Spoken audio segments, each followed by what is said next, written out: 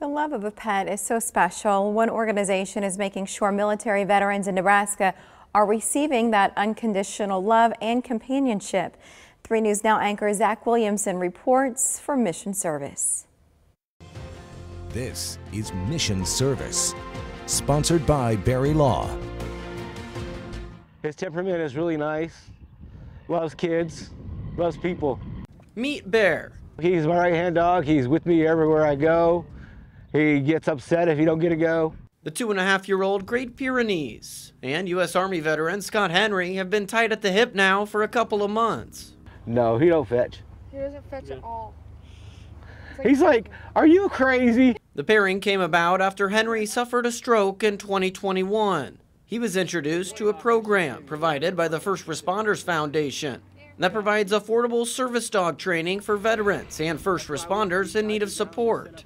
That's how we heard about Vets Get Pets. It was teary happy, you know, it was exciting. Vets Get Pets was launched in 2021.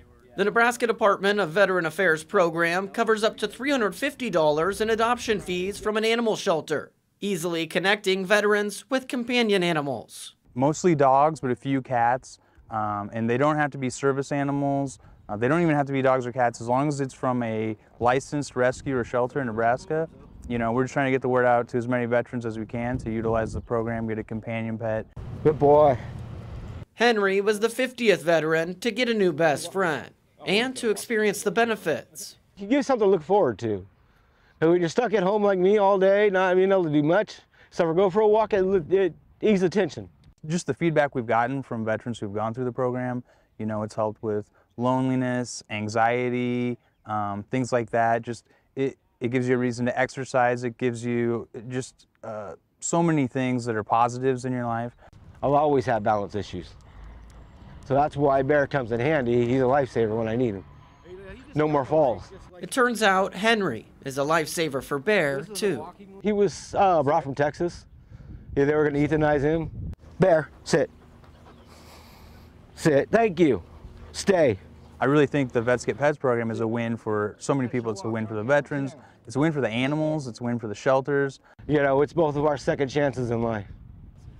And it's been pretty special so far.